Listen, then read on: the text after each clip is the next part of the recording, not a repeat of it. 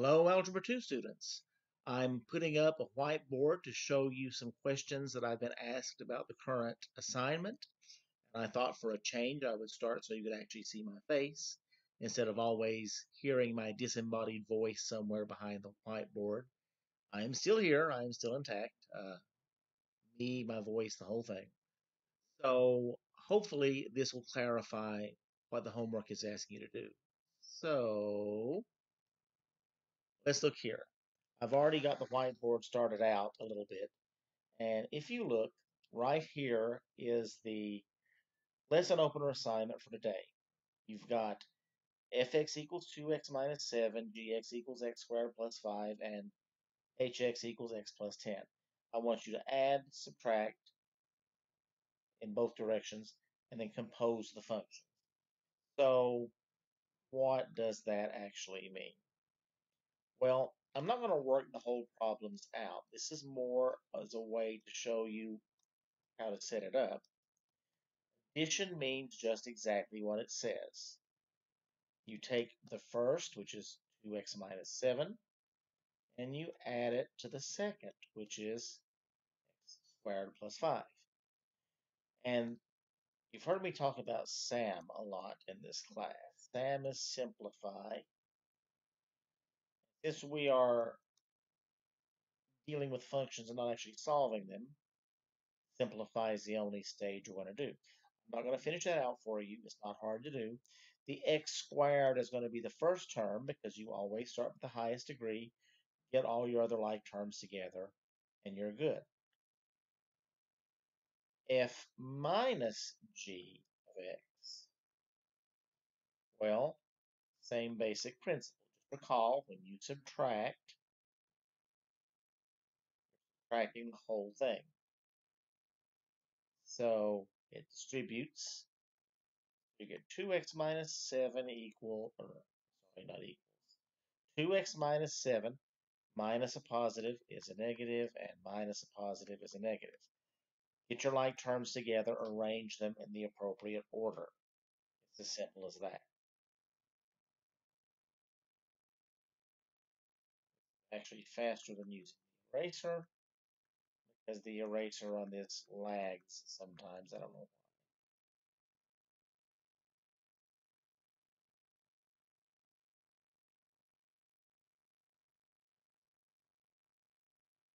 So the last thing it asks you to do is to compose the function.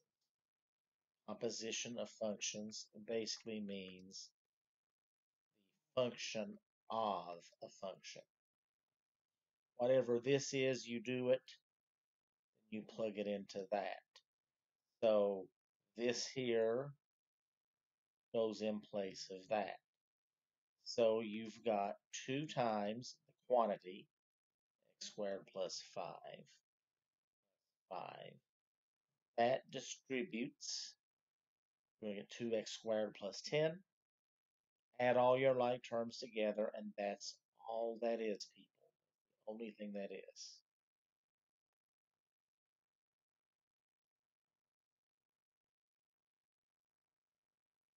The last one,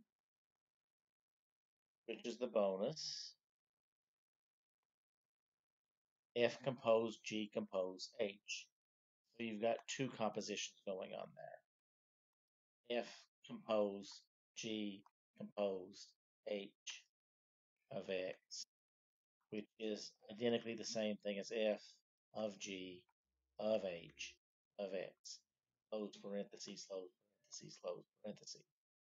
And this is a case where you just start to the right. And as Beyonce said in that well-known song about composition of functions, you go to the left, to the left. You're going to plug this guy in there, which will give you x plus 10 quantity squared plus 5. That is a FOIL problem, a perfect square to be specific.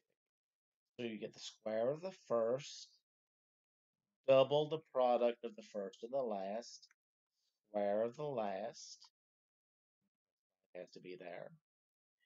Add these guys together. I'm not going to do that for you. Add those guys together, take them up here, And you're going to have 2 times whatever all that stuff is, minus 7. And you are going to finish it up from that point. This is not horribly bad. I think perhaps part of the issue is, what the heck does this mean? How does it relate to life? What is it's very abstract. So let's consider that you have a business and you're making chairs. What I'm going to tell you now is a little bit of what you get in economics in a college class in economics, which many of you probably will take. You all should take it, really. Everyone should understand things like this. And there are 3 things when you're making something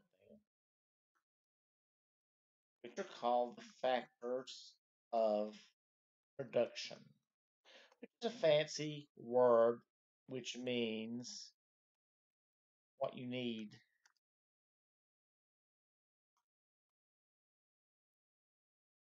make stuff. Except factors of production sounds a lot more official than what you need to make stuff. So basically, anything you want to make, you are going to require raw materials. If you're making something, you need to be making it out of something. You don't conjure it up out of the air. If you're making chairs, you need wood to make them out of, or metal to make them out of, or plastic, or possibly combinations of those things. So you need raw materials. And then you need labor. Somebody has got to be doing it. Even if you have an automated factory production line, machines doing most of it, robots, somebody has to run the machines, turn them on, turn them off, maintenance them.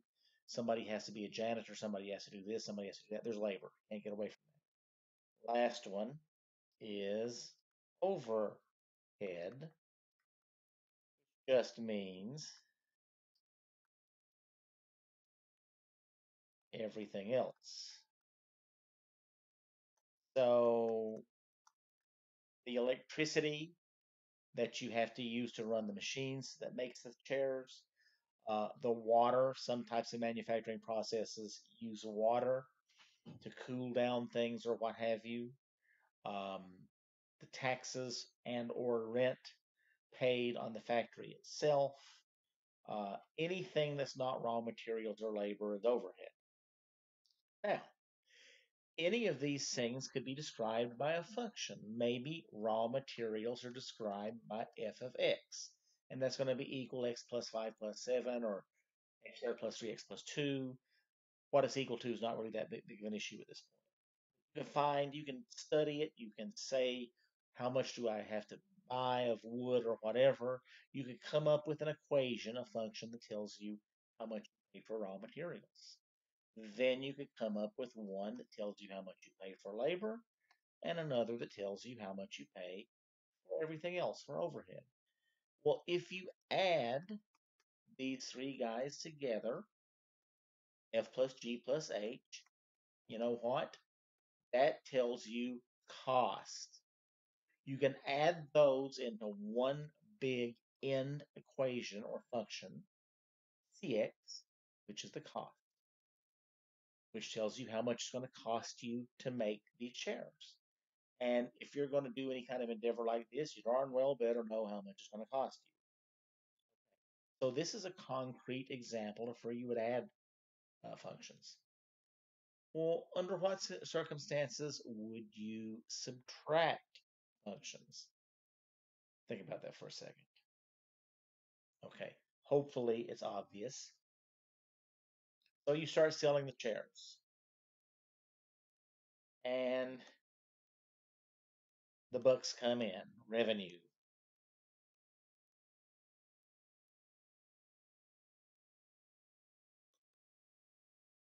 You want to say, we're in the money, but revenue by itself, we're going to say revenue is the function Rx.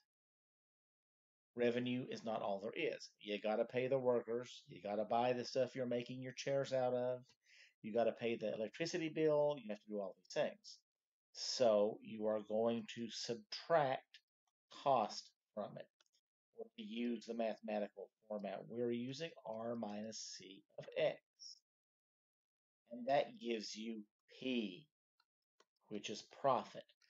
The profit is what matters. The revenue, the only way the revenue is meaningful is insofar as it gives you the profit later. If you made $1 million in revenue, your costs were $999,999.99,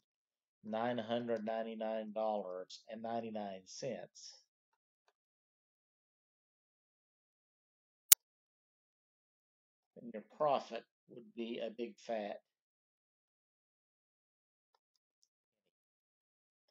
and that is where you're basically going out of business. So the profit function, this revenue function, came earlier from the raw materials plus the labor plus the overhead. So this, I'm sorry, the cost. I got that wrong. Sorry about that.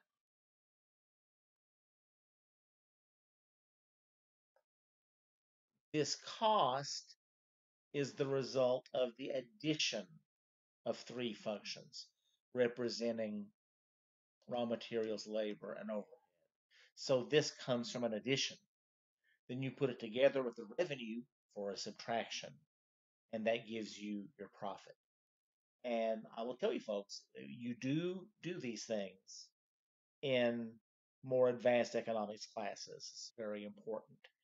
And there's not necessarily somebody back in the back office of Walmart doing this, but you better believe that at the offices of every major business, there is somebody doing things like this.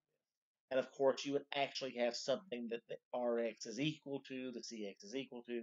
I'm just showing you the basic meaning of it. What is a function of a function? Composition mean? Well, what's happening there? You do something to a thing and then do something else to it. In other words, maybe you're manufacturing. Maybe you heat something up, and then after that, you put it under pressure. Or maybe you cut something, and then after that, you grind it. Even if you're not actually manufacturing things, maybe for plants, fertilize, and then water.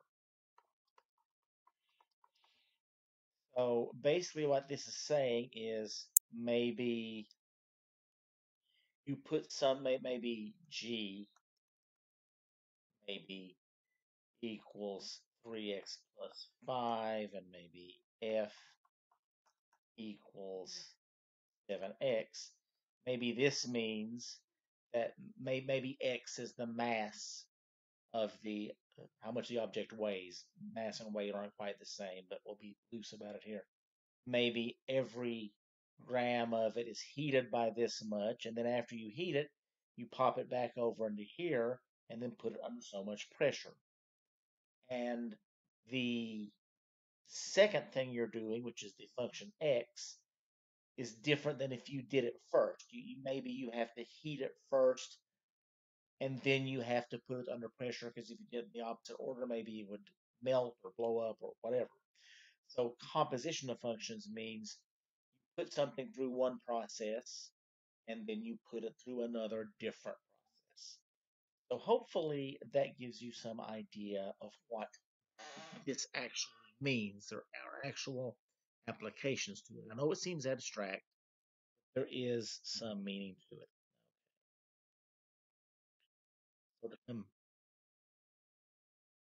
Okay. Okay, there we go. I'm back. So I hope this has been helpful to you guys. I really want to urge you again. I did talk about this in the messages I put up last night, and I got a few more responses back. But it's really important, I think, that we try to do a Zoom meeting as soon as possible, because the best video in the world, and I don't claim mine or that, but even if it's helpful, you still don't get a chance to ask questions. You have to go with something I've pre-recorded and put up there already, and it's just simply not the same. If we get a live meeting going on, then you can ask me questions and I can respond in real time. Now, it looks like I'm going to have to go over this and make sure I've got it working. So I don't realistically see it will be possible to do it sooner than maybe tomorrow afternoon. Not sure about that. Thursday after Thursday morning or Friday afternoon might possibly work. Maybe tomorrow morning. I'm not sure. I know morning is better for some of you all. Others may not be. I don't know. But I really would like to get feedback from you about this, and I really would like to be able to do this. I think it would really help a whole lot. Also, some of you may know this, some of you may not, but I did post this up. There will be the snow cone drive-by thing over at Cal Thursday, 6 to 7, I believe. A drive-by teaching, I guess. And we'll all get to see each other again, even though it will be appropriately socially distanced. But once more, it's something more than just a disembodied voice you see on the internet. And I encourage everyone to come who's able to. I'll be there with my family, and all the other teachers are going to be there. It should be fun. I hope this video has been helpful to you, all of you all, and I will let you go for now. Goodbye, and I will talk to you later.